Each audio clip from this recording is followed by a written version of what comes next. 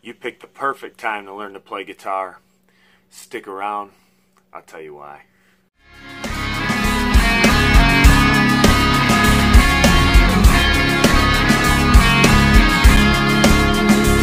I got a 30 pack out in the back, I'm gonna tip to the right. Welcome, welcome. I am your horrendous, horrible, humble host. Thank you. Thank you. No yelling on the bus! So the reason why this is the perfect time to learn to play guitar, quite simple really. It's because I'm teaching you.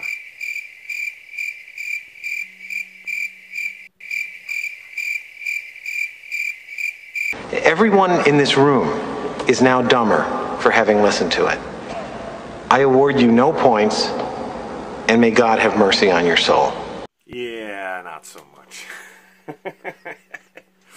But I am going to try to help you learn how to play guitar, and I am going to try to teach you. And today we're going to go over how to read a chord chart, which are these guys right up over here.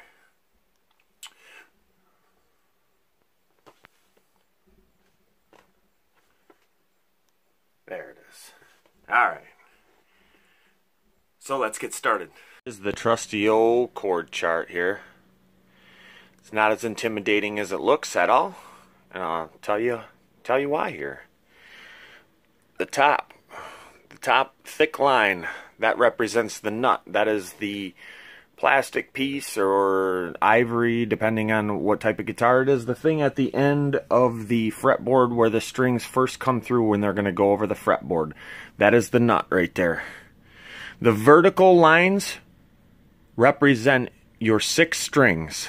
This is your top string. Well, top when you're playing it, it's actually considered the bottom string. It's your thickest string. That's your low E. And this is your high E.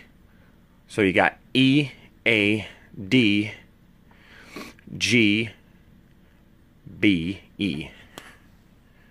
That's your strings, your vertical lines, your strings. The horizontal lines are representing your frets on your fretboard. So you got your 1st fret, 2nd fret, 3rd fret, 4th, and 5th. Alright. So basically what this is showing you is finger placement on that chord. And the finger numbers are just in order. 2, 1, 3 right there, it's showing you.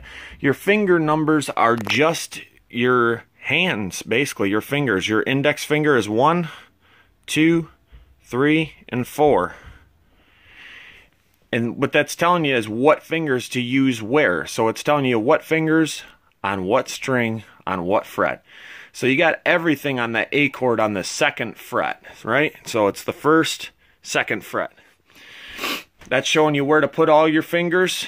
And then on the very top, your X's and O's are telling you what notes to exclude out of that chord. So on this one, you're just leaving out your low string here.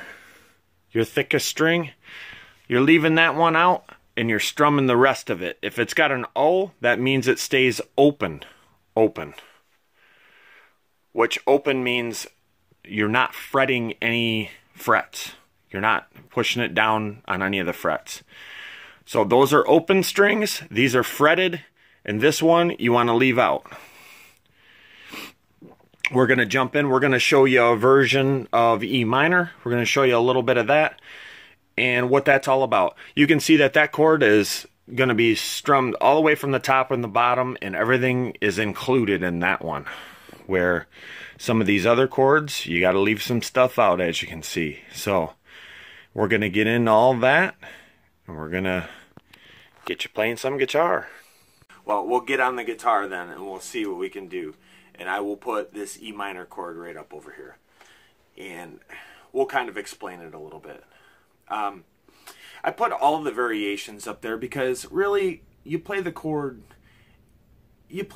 kind of according to the chord structure of the song, whatever's easiest for you in each song rather. So with the E minor, it's an easy chord. Basically, your top string Your low E is open, and that's what's going to give you your E note, your E part of the chord. On your A string, let me get up a little closer here. We're going to put our pointer finger on the A string right here on the 2nd fret, and then right directly below that on the next string down, we're going to use our middle finger on this one. So all we're doing is we're on the 2nd fret on the A string and the D string, and we're being careful not to touch any strings around it above or below it, because on this particular chord you strum the whole chord top to bottom. And on the top, on the very top of the chord chart where the X's and O's are, that is representing the notes that you do hit. If there's an O, that means you're going to hit it open. Open, that means. If there's an X, that means that you're going to want to mute that string, or you're going to want to skip it. Either pick around it. A lot of times I give examples where, like on my G chord, where I actually bump this string. I bump the string to actually keep it silent. That way you can just pick the whole thing. You can just strum the whole guitar, and you don't have to worry about picking around certain strings and doing things like that. It's just a little trick and a little bit easier to do, honestly. And especially at this point when you're learning right now, if you learn that way, you're going to be way further ahead than most people. So just a little tip there. Just that's a personal thing that I do, and maybe that works for you, maybe it doesn't. But I'm gonna fill you guys in on a lot of the things that I do, because I was self-taught as well, and I didn't have videos like this and nothing like that. So in the beginning of the video, I talked about this is the best time to learn to play guitar. It is, because there's so many things like this out there right now on YouTube and all across the internet telling you and instructing you how to do a lot of these things.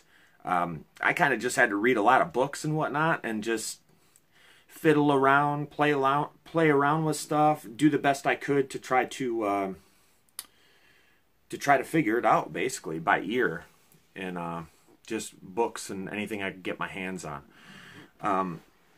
So coming back to this E chord, this E minor chord rather, sorry. So we got our 2 fingers in there, we're on the E minor chord, we're not hitting any strings around it, and you just strum it top to bottom. That is an E minor right there. That's about the easiest chord you're gonna get right there on the guitar. So that's a good one to start with, something good just to get your fingers used to it, because I'm going to tell you right out the front, for sure, your hands are going to hurt. And they're going to hurt bad until you build up your callus and you really play a lot.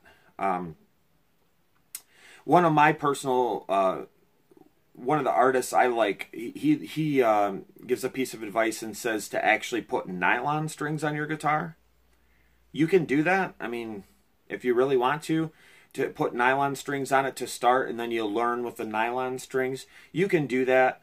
I'm a firm believer of you just rip the Band-Aid off, and just right off the get-go, let's just start building the callus and start building towards your goal of being able to play, and to be able to play without having any problems of your hands hurting or anything like that. And it's going to take some time, for sure. For sure. So we showed you the E minor chord, and that is how you read a chord chart. Here we're going to go through a couple different things. I think I'm going to do some tutorials on individual chords and different ways to play those chords, because every chord kind of has a different way to play it. Even with the chart telling you the fingers and the positions, it's not always necessary to do that exact same thing. So I can't understand a word you said the whole time.